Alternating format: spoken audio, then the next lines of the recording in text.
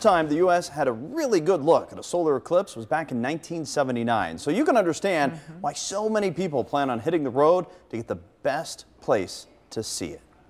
And that has certain cities really counting down the days and the hours because of the crowds they're going to be seeing flow in to see the eclipse. And this is the NASA countdown to the solar eclipse. NASA says Hopkinsville, Kentucky, only about 4 hours from here, is a top viewing spot, which makes it a top destination Monday.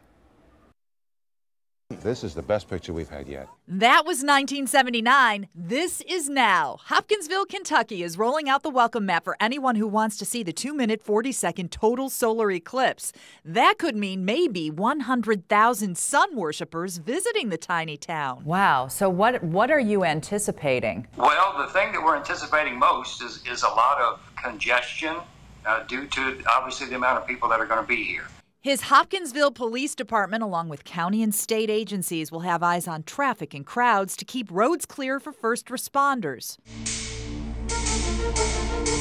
In Tennessee, the Department of Transportation has even taken to social media with reminders for people hitting the roads. It is illegal to park on the shoulders of the interstates and state highways for any reason other than an emergency. Folks will be parking at Hopkinsville area hotels, motels, and B&Bs. Hope you made your reservation. So you want a room at the Futrell House. Sorry, it's booked. A nearby Super 8, same story there. And America's Best Value Inn already has plenty of takers. You guessed it, no room at the inn.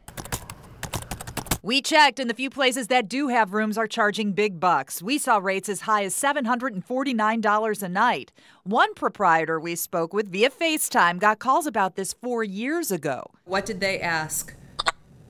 If I had any vacancies for August 2017. And I started laughing. He never booked them, but he is hosting 2 Cincinnati couples, a micro part of the masses, keeping one employee very busy. A solar eclipse coordinator. Is that on her business card? She has been called the Princess of Darkness because of this event that's happening. So she has been staying busy day in and day out. What word to the wise would you have for somebody from our neck of the woods who's anticipating coming to Hopkinsville? One word only, patience. A very good word because of all the traffic. He told me NASA first contacted them a decade ago about the solar eclipse. So they are ready, he says. But he also says they're ready for August 22nd.